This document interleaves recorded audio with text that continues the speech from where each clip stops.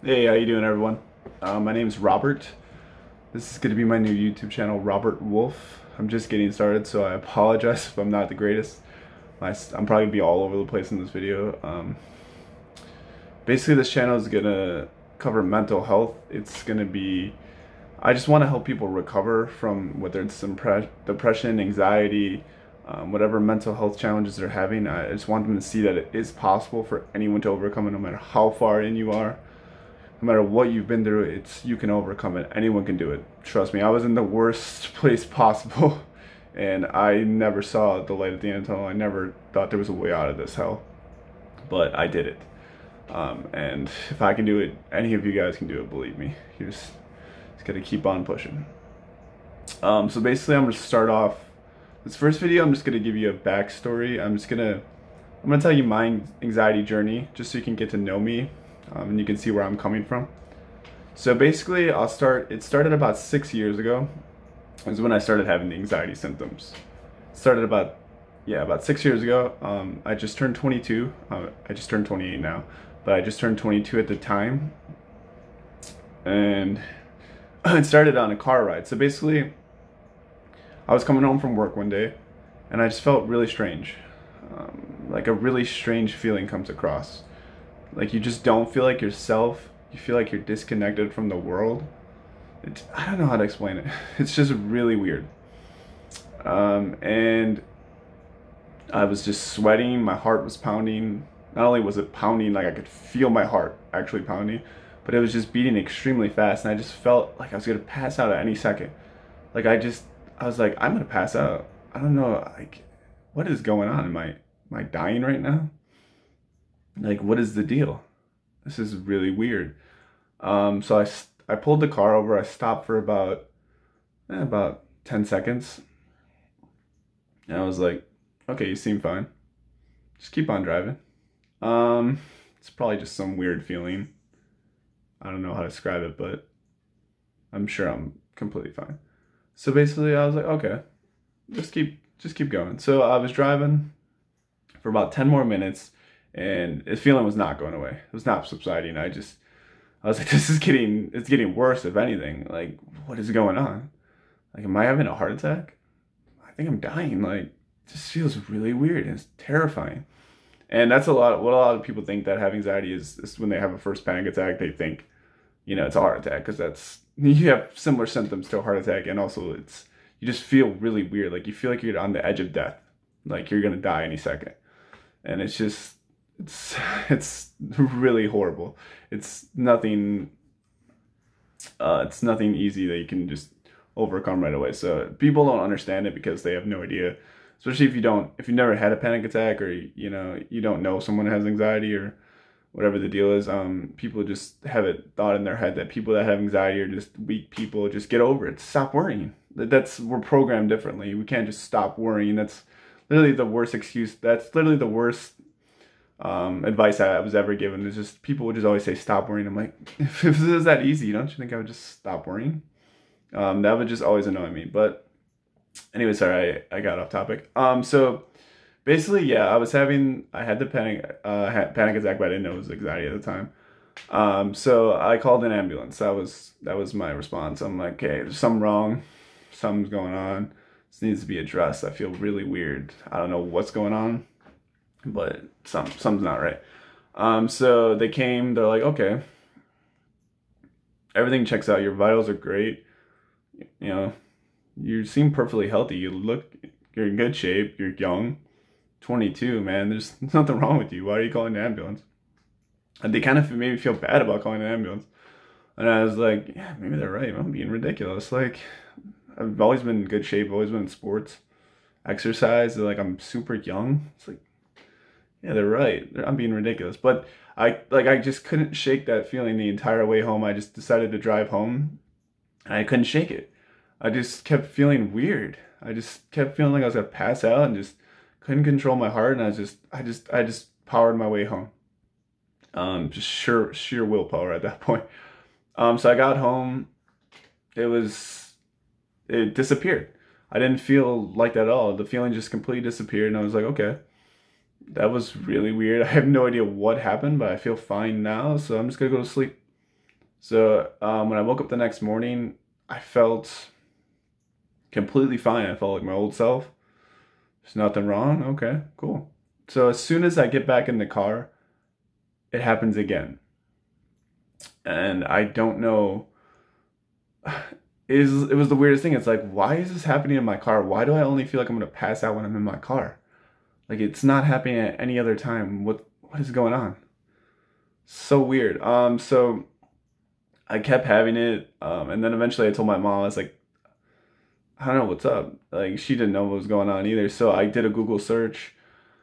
Um, there's what I try to connect the dots and be like a detective, and don't go on Google. It's always our first instinct, but if you have something wrong or something feels weird or out of the ordinary, do not go on Google. You're just gonna freak yourself out and make it 10 times worse. Just go to a professional before you get any opinions. Get a professional's opinion first. Don't freak yourself out. Trust me, it's not fun. So I I connected it with carbon monoxide because the symptoms were the same. They fit perfectly, and it was happening in my car. I was like, that's it. Figured it out. That it's carbon monoxide. It's exactly what it is. That's why I feel dizzy. That's why I feel like I'm gonna pass out. I solved it. I didn't. So I told my mom, I was like, can I take this car to your mechanic just to check that there's carbon monoxide? She's like, sure. Take it there. He's like, dude, there's no carbon monoxide. The car's perfectly fine. I'm like, no, you don't know what you're talking about. Why do I always feel like I'm gonna pass out then?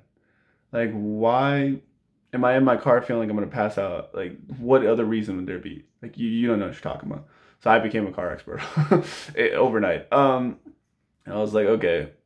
So I was like, if it's not carbon monoxide, what is it? So I kept going, believing though that it was carbon monoxide, and I kept freaking myself out and going through the same process over and over again every way to work. Until one day, I had a panic attack at work, and I was like, once I got through it, I was like, it's not the car. What is this? There's something wrong with me. So basically, I went to the emergency room later that night. I had it checked out.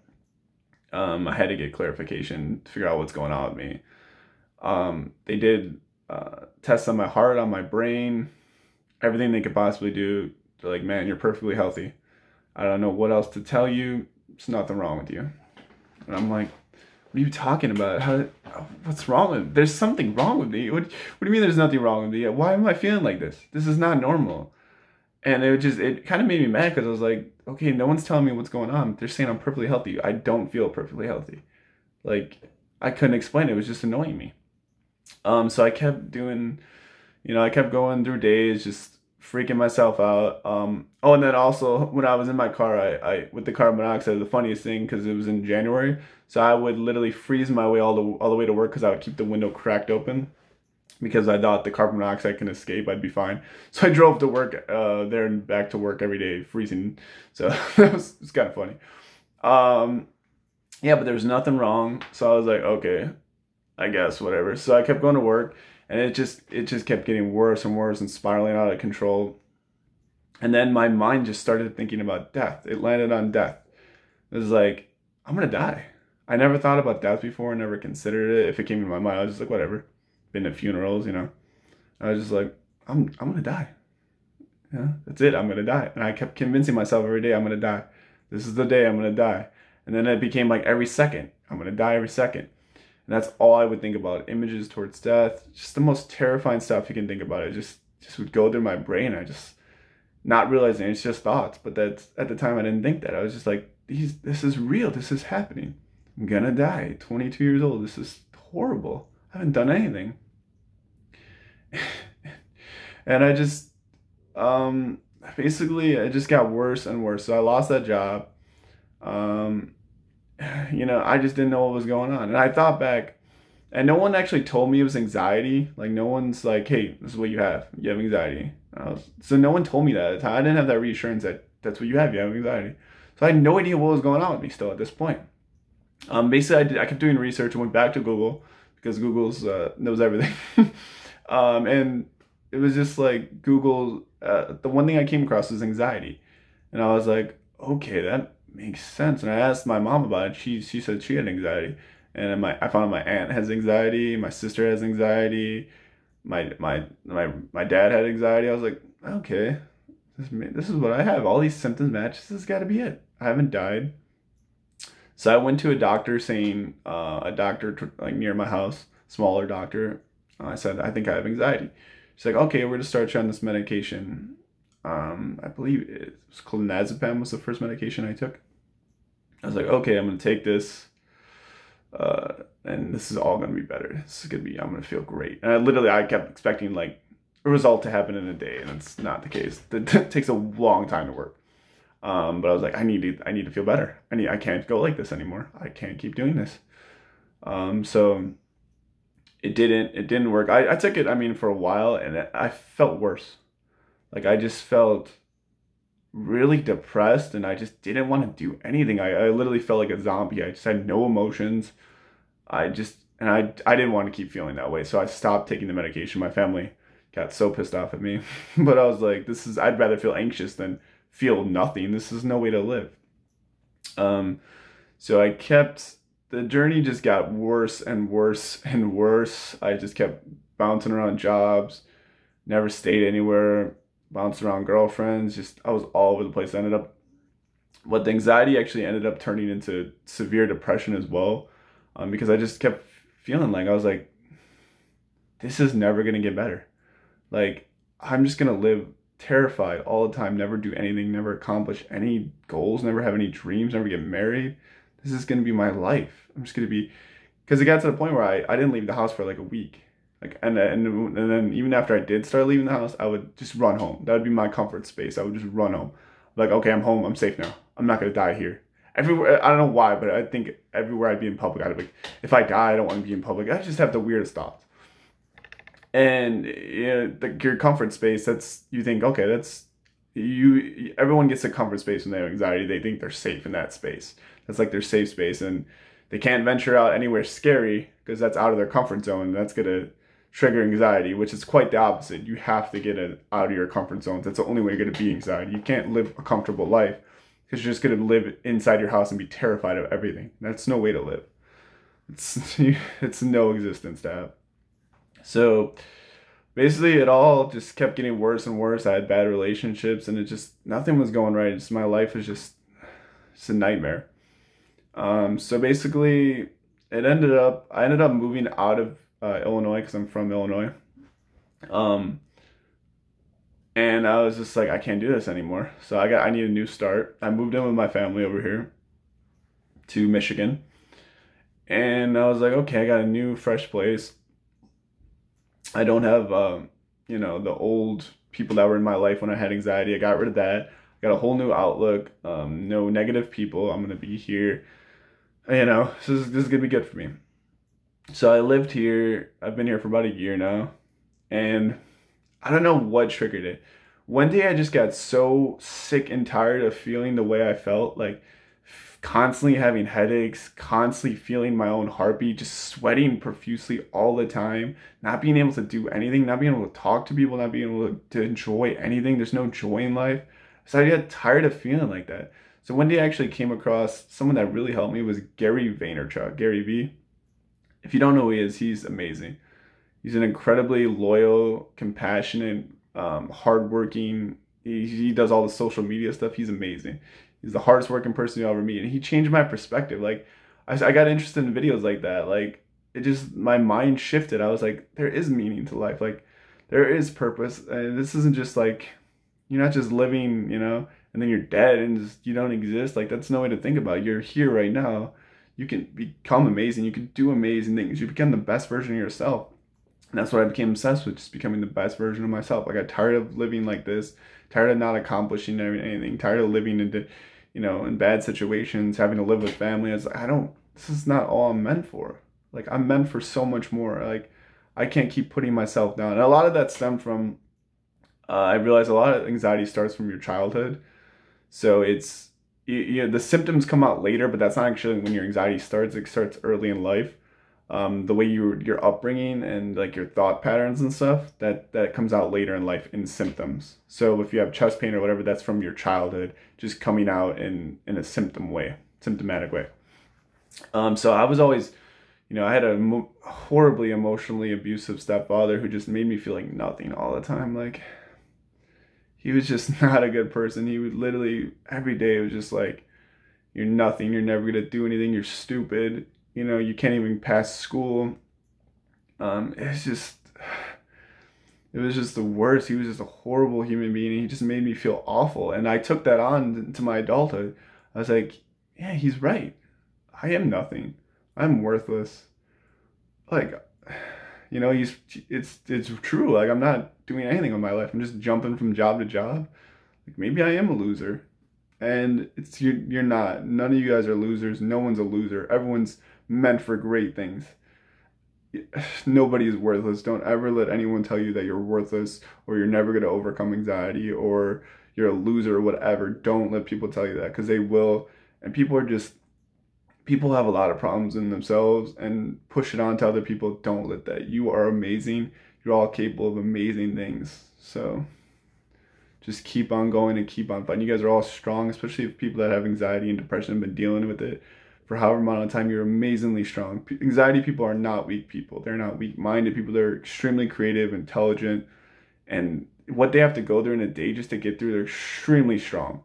And once you guys overcome it, life becomes so easy. Once you can overcome this, nothing's a challenge. Everything's so easy. Like, I dealt with that every day, every second of my life, and it's like, what is this? What is applying for this job? What is making this video? What is doing this? It's easy. Everything's so easy. So that's why but basically it led me to watching the videos. Sorry, I got off topic there. But yeah, it led me to watching these videos. And another one I watched was Tom Bilyeu. I think I pronounced that correctly. He was the creator of the Quest bar. And just, I watch all these people's stories on, you know, their rough upbringings. He actually has a show called Impact Theory. It's great. A lot of these people come from rough upbringings as well, just like I did. Had, you know, rough childhoods and just did amazing things, became amazing people, the best possible version of themselves. Whether it's like neuroscientists or like neurologists or, you know, monks or, you know, just these great minds that have all these amazing perspectives on life, and it gets you motivated. It's like, you know, I try to make those people like my friend group, basically, because they say you're top 5 people you hang out with. So if I'm always watching videos with this person, it's like I'm hanging out with them in a way. So it changes your mindset. Once you change your mindset on life and showing your meaning and knowing that there is purpose to life, it's everything becomes so much easier. It helps with your recovery a lot. So that's what I did. And then, you know, I also came across the anxiety guy. He has his YouTube channel as well. You should also check him out. Great information, so knowledgeable. He knows so much. He's a CBT practitioner.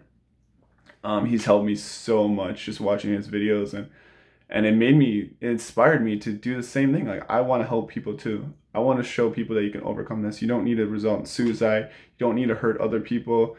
You know, life isn't always going to be like this. You don't need to end your life. There's so much greatness in life, and so many great things you're missing out on, and you will see. You will overcome it. Anyone can do it. So that's what I'm here for. I'm here to help everyone overcome it and just live a great life, live your best possible life. So basically, that's my story. I mean, I dealt with it. I was at the lowest of lows. I never thought I was going to make it out of. You know, I was bound to my house. I just didn't want to live anymore. I saw no purpose, you know, and one day I just got out of it. I just got so sick and tired of feeling like that and letting thoughts control me. I'm like, no, this is my life. You're not controlling me, brain. You're not real. You're just thoughts.